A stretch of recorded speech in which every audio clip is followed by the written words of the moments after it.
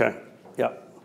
You said kind of when starting a business, implementation is kind of the biggest thing. Yep. What would you say in your experience, kind of the critical steps from going from a plan or a concept to getting with that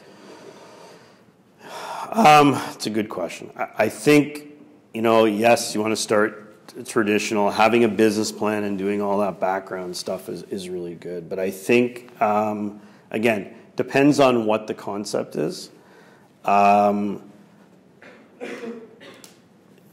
It's a good question. I guess steps. I don't know if there's any critical paths to steps. I think what I would say is that the sales and marketing, understand that the product itself, maybe this is a good way to say it, the product generally is overrated.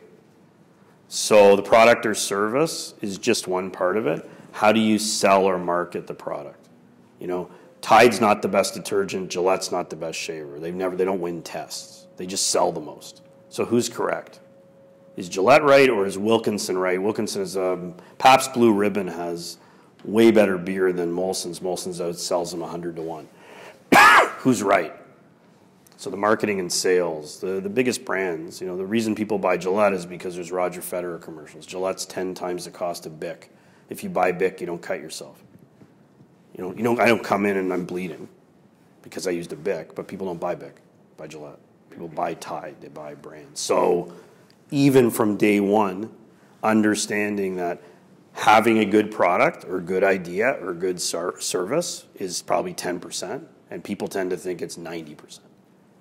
And then it's sales and marketing. Sales and marketing. And again, marketing, when people say marketing has to lead to sales.